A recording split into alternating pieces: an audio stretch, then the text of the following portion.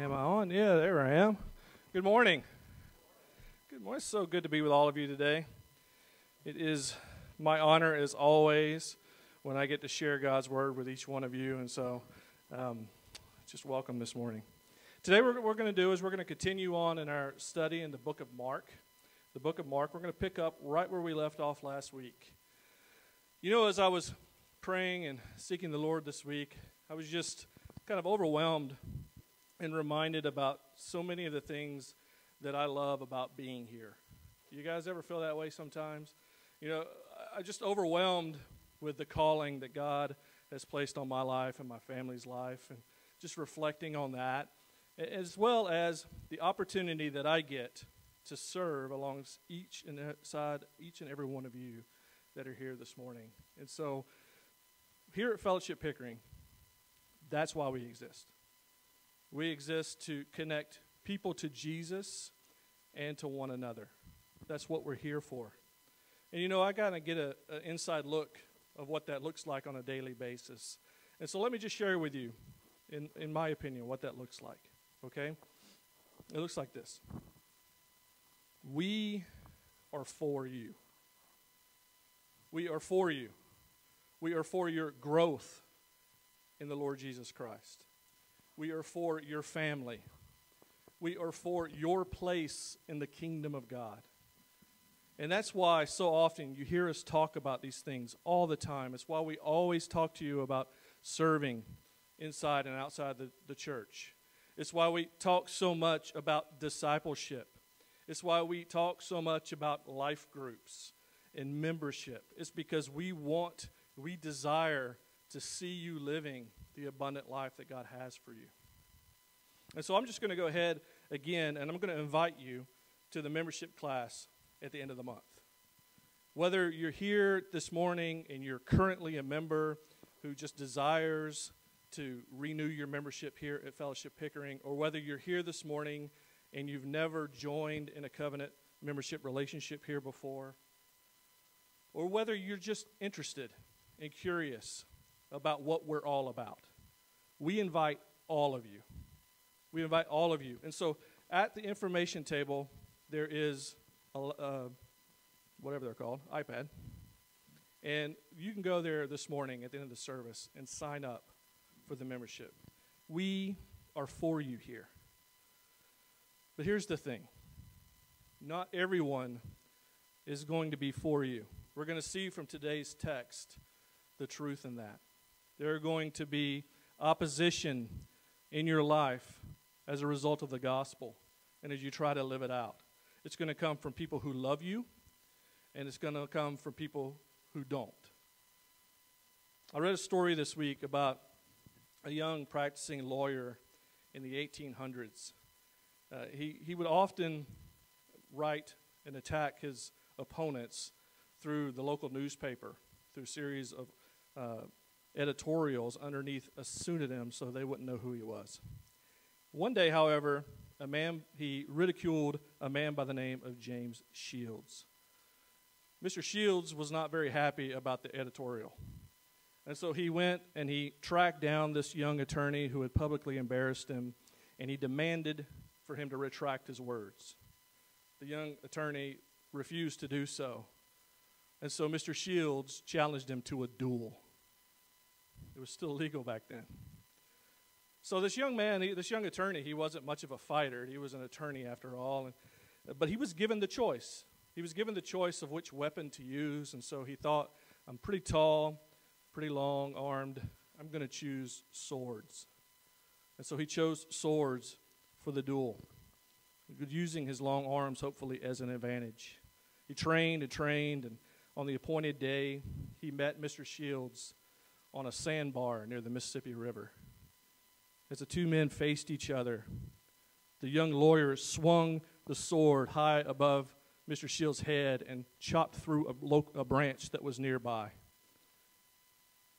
Mr. Shields kind of took note at the length and the immensity of the reach of this young attorney and the strength that it took to cut through the branch, and it was enough to show him that he was at a fatal disadvantage.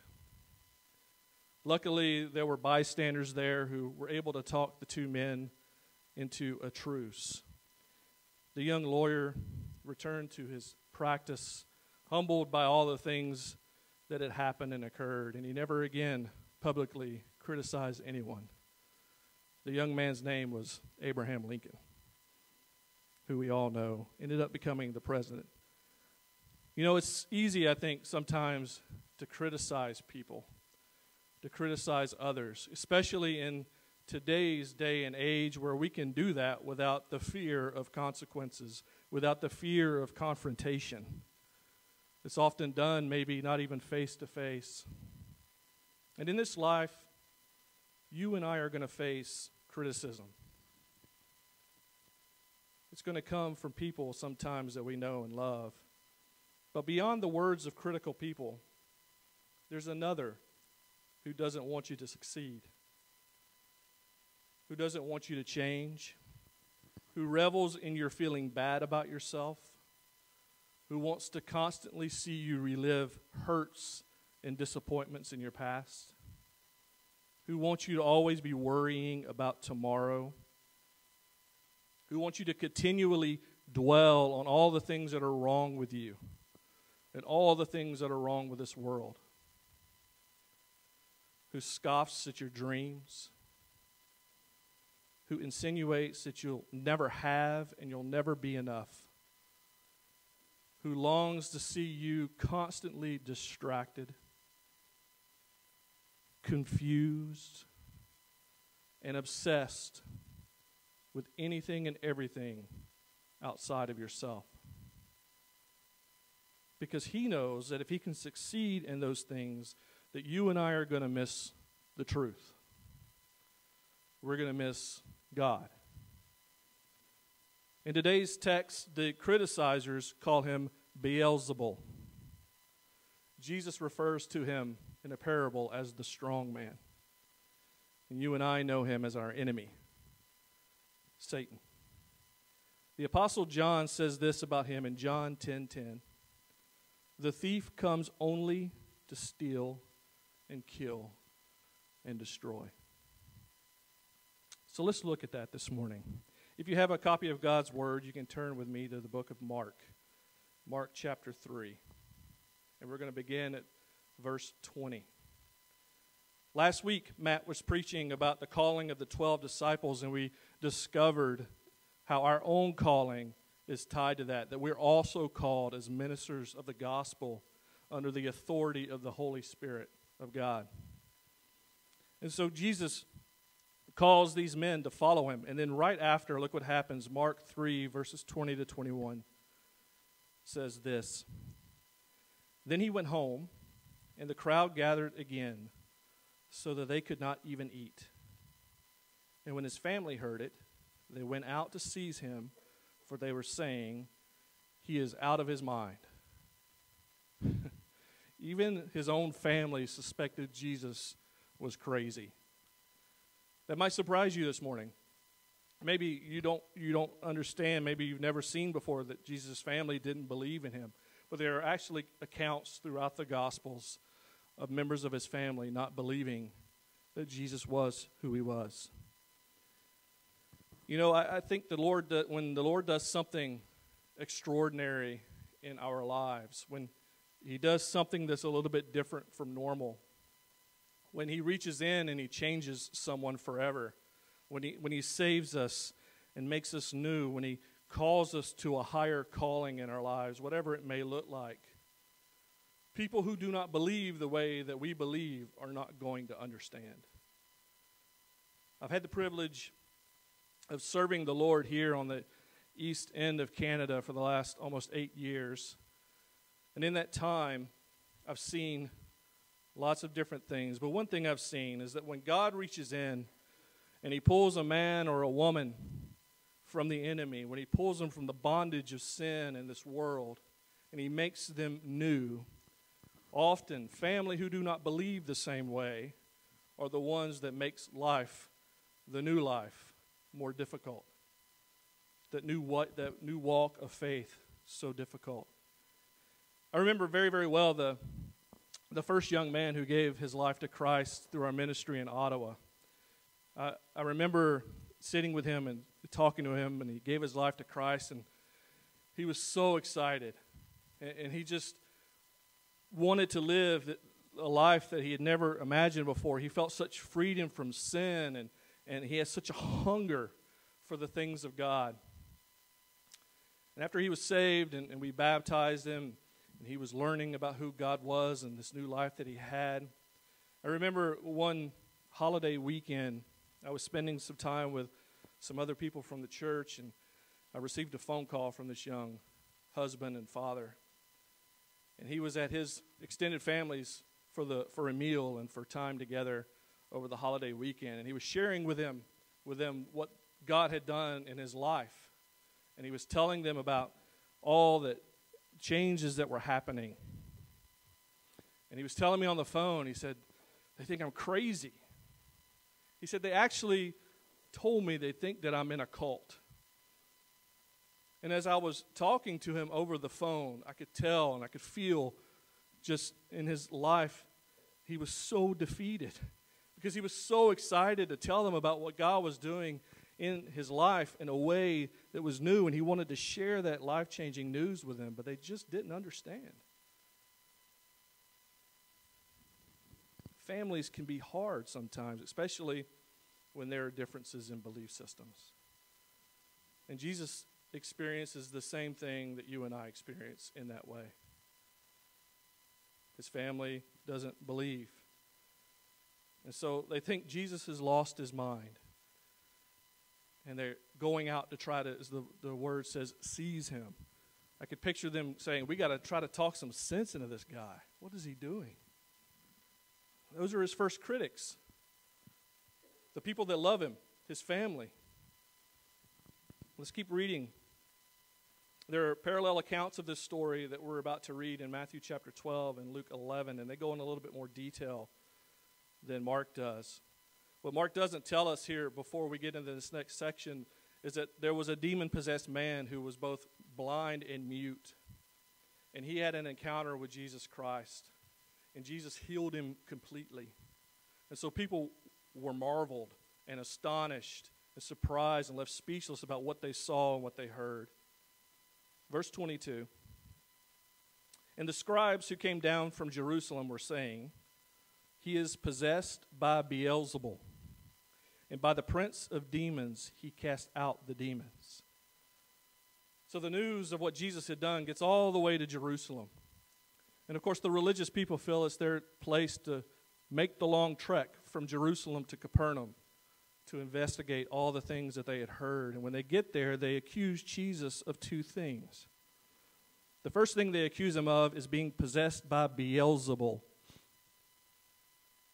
Jesus' family thought he was crazy, but his critics thought much, much worse.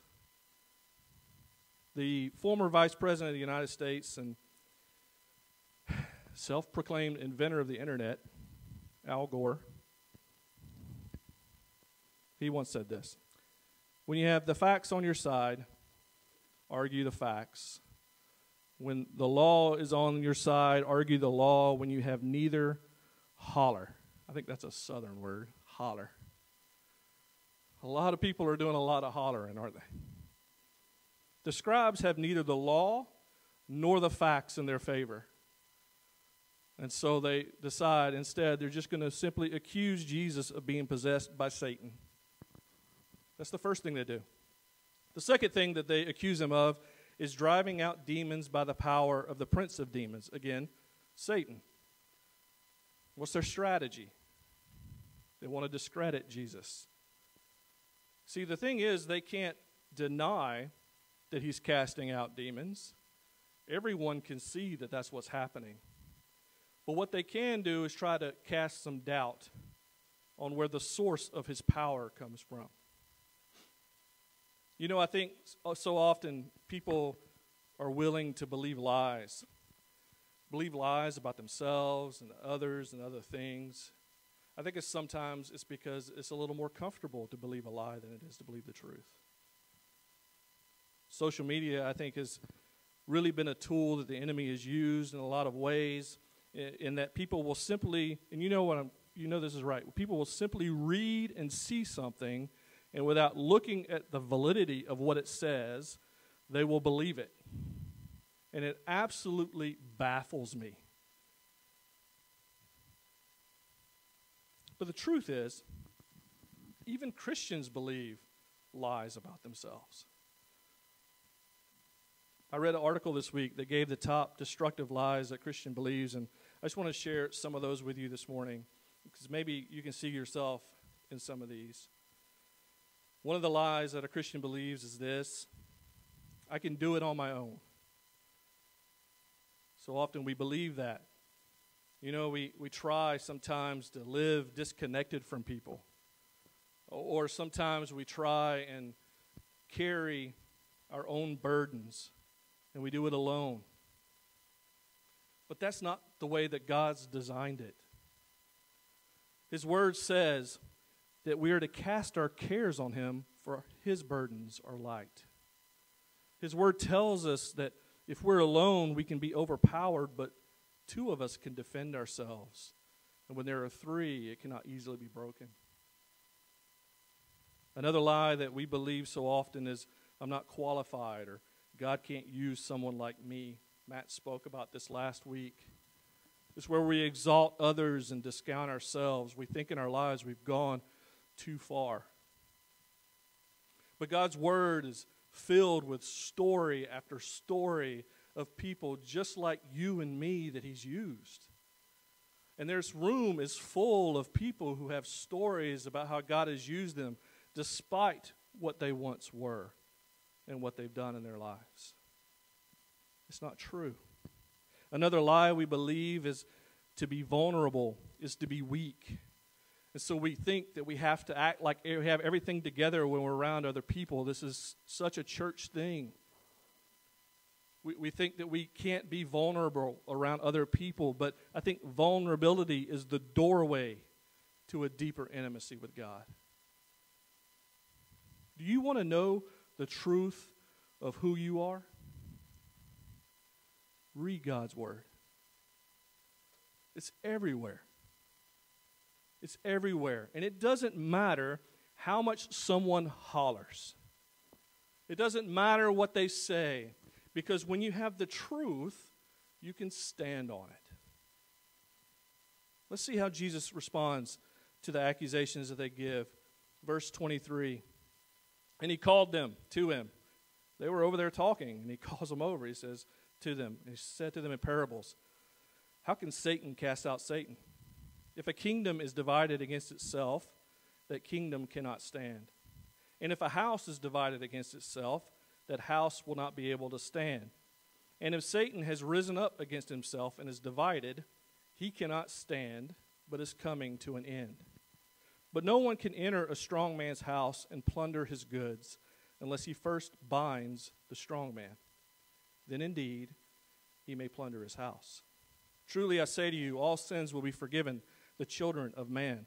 Truly I say to you, all sins will be forgiven the children of man. And whatever blasphemies they utter. But whoever blasphemes against the Holy Spirit never has forgiveness, but is guilty of an eternal sin. For they were saying, he has an unclean spirit. In response, Jesus tells them parables. Warren Wiersbe is an American author and a pastor. He says this about parables, and I really like the way that he puts it. It says, a parable begins innocently as a picture that arrests our attention and arouses our interest. But as we study the picture, it becomes a mirror in which we suddenly see ourselves. If we continue to look by faith, the mirror becomes a window through which we see God and his truth. How we respond to that truth will determine what further truth God will teach us.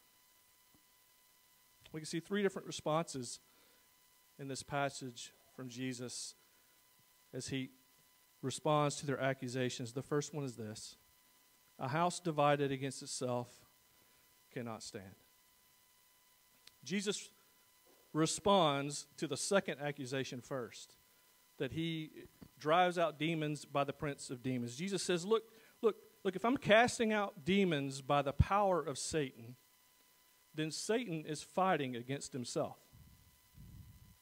It's like a military unit firing on themselves instead of the enemy.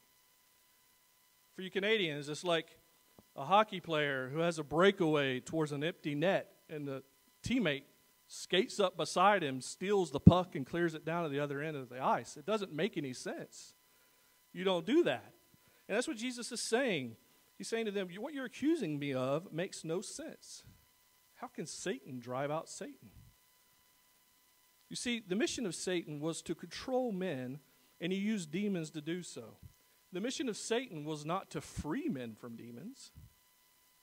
And so Jesus points out that if Satan is at war with himself, then the only possible outcome is the collapse of his kingdom. You know, I think we can understand in today's day what a divided house is and what it looks like, right? I mean, when we look across the landscape of this world, there are houses divided politically in every nation. Everyone is fighting against everyone, and no one is winning. There are houses divided relationally between brothers and sisters and moms and dads, and families are being torn apart. And the enemy is enjoying every moment. And there are houses divided spiritually. There are very few churches any longer who have not tasted division. There are very few people who go, or church members who have not experienced some kind of relational division within the church as well. Jesus is telling them, and he's telling us this morning as well, a house divided cannot stand.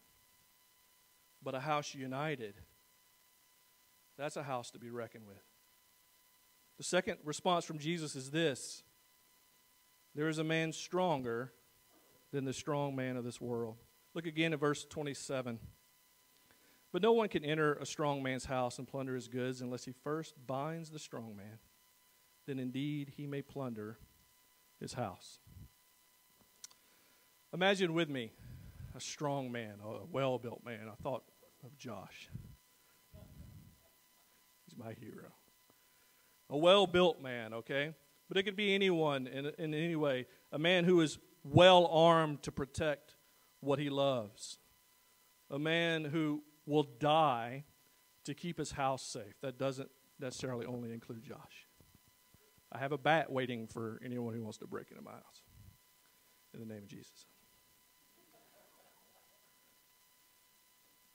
If you're going to rob that man, if you're going to go in and take what's his, you're not just going to walk in and start robbing him while he stands beside and watches. No, you're going to have to overpower him. You're going to have to tie him up, and you're going to have to tie him up really, really good. Because only when he is subdued and bound can you consider robbing his house. And if you're going to overpower him, then you have to be stronger than he is. In this parable, Satan is the strong man. And look this morning, make no mistake, he is powerful. He is powerful, and you and I cannot just walk into his kingdom and start plundering. And so Jesus says to them, he's telling these teachers of the law, he says, look, I can't rob Satan in his own house, in his own kingdom, without overpowering him and tying him up first. I can't plunder the strong man unless I'm stronger than the strong man. That's so cool. It's so cool. Jesus isn't possessed by Satan like they're accusing him of being. He isn't controlled by Satan. Satan is controlled and overpowered by Jesus. Satan is the strong man, but Jesus is the stronger man. And that's why Philippians 4:13 is so powerful for our lives. Paul writes these words we all know so well. I can do all things through him who strengthens me. He's the strong man. That's why Isaiah 40:31 is so meaningful. But they will wait for the Lord. They who wait for the Lord shall renew their strength. They shall mount up with wings like eagles. They shall run and not be weary. They shall walk and not faint. That's why the Psalms are a place of encouragement. Psalm 46:1, God is our refuge and strength, a very present help in trouble. Jesus is our strength. And we live in the home of the strong man. The place where he lives, this world, but Jesus is stronger. And that means that you and I can have strength because of Jesus who lives within us to fight the enemy. He first responds by telling them a house divided against itself will fall. He tells them the only way he can do the things he's doing is because he's stronger than the enemy. And thirdly, Jesus responds to their accusations by saying this: God is gracious to offer forgiveness to everyone who will receive it. Look at verses 28 and 29 again. Truly, I say to you, all sins will be forgiven the children of man, and whatever blasphemies they utter. But whoever blasphemes against the Holy Spirit never has forgiveness, but is guilty of an eternal sin. Here's the good news for us this morning. God loves his creation, and he seeks to redeem it and forgive it. He is willing to forgive our sin. He is willing to forgive our rebellion, to forgive us no matter how terrible or how vile or how wicked we are. We are all able to find forgiveness at the foot of the cross of Jesus Christ. All we have to do is turn away from our sin and turn to Jesus as our Lord and Savior.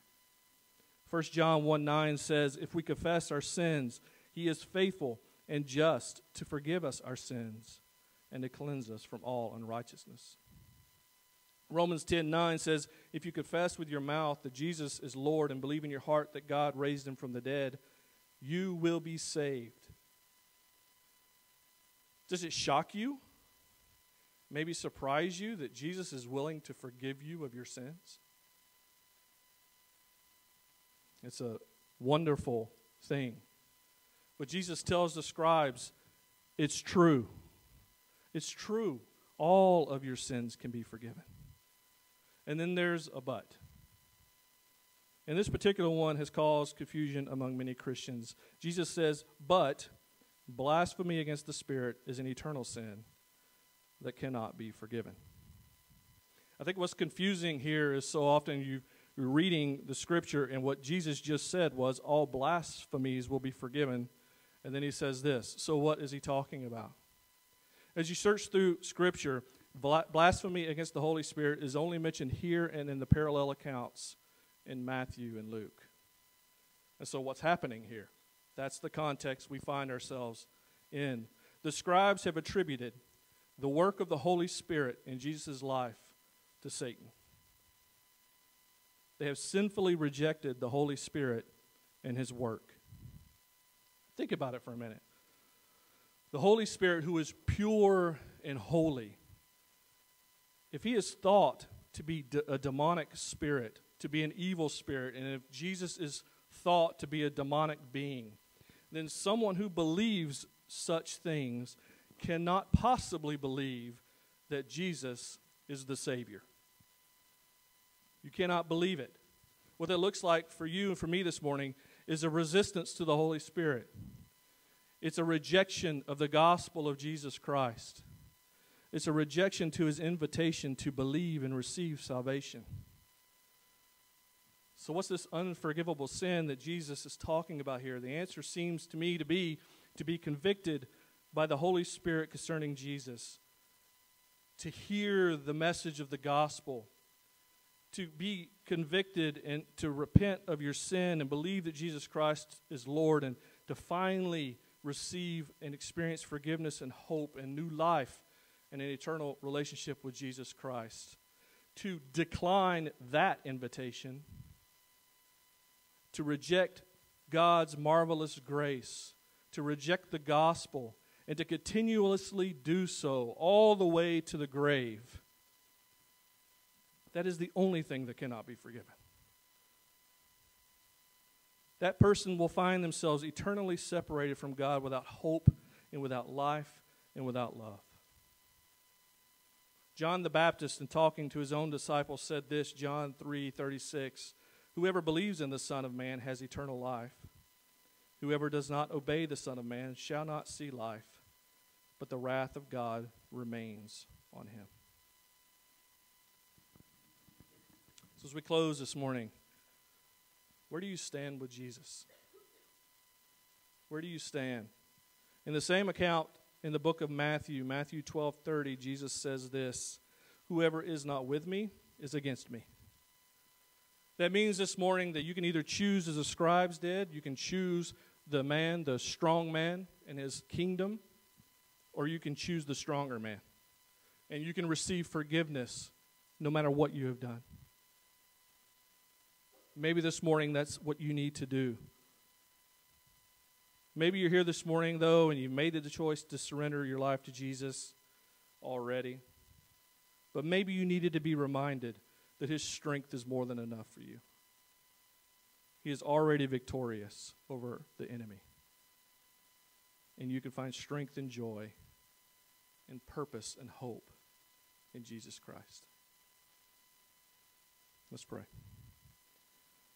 Father God, we thank you for your word this morning. We thank you that, Father, as we see, as we live in this world and we experience the things we experience, and we feel defeated often. People are coming at us in every direction. We're thankful and grateful, Father, that you sent your son, Jesus, and he experienced the same things we did. But more than that, Father, we are thankful that he went to the cross for our sins. If we would just believe and call on the name of Jesus and repent of the things, Father, the sins in our lives that separate us from you, you will save us. You will give us eternal life. And because Jesus is stronger than the strong man of this world, we can be victorious over the sin and the things that bond us, keep us in bondage in our lives. And so, Father, this morning, it's my prayer that if there is someone here this morning who hasn't made their mind up yet, that your Spirit would speak to them and say, you know what, in a way you already have made up your mind. You have chosen to reject the things of the Lord, the truth of who Jesus is, the truth of who God has called you to be. You have chosen the strong man. And Father, I pray this morning that someone would say, oh, I didn't know I was doing that. Or I want to be freed from the sin of my life. I want to have Jesus as my Savior. And they would surrender their lives, Father, to you today. And today they will make the choice. And Father, if there are those here this morning who would say, you know, I've just kind of been doing life, I haven't really thought much of Jesus, I pray this morning that your word would speak very clearly. That you desire to have their lives, all of it. And that you will do more things in and through them than they could ever imagine. That the enemy just wants us to be distracted. And he'll use good things to distract us. But when we're distracted in this world, we're going to miss out on Jesus. We're going to miss out on our neighbors who need Jesus. We're going to miss out on opportunities to live the kingdom life that you have for us. And so, God, today I pray that you would speak in a way that you haven't spoken to us in a while.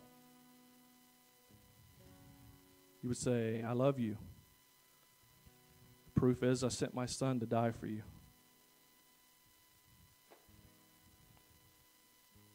I want your life. I want to use you in ways that you could never imagine. Just surrender. So, Father, I pray today that we will respond to you in the way that we need to respond. This morning, as we get ready to stand and sing again, that it wouldn't just be a song right before we leave church to feel good about, hey, we went to church today. But this morning, it would be different. Maybe today we'll have a hard time singing because you're speaking so clearly. Maybe we'll need to go talk to someone. Maybe we need to grab someone next to us and ask them to pray for us. Father, we don't have to put on a show in your kingdom. We don't have to pretend like everything's all together. But we know the one who holds it together. So, Father, would you do that this morning? Would you speak as only you can speak? Father, we ask all these things in your name. Amen. Amen.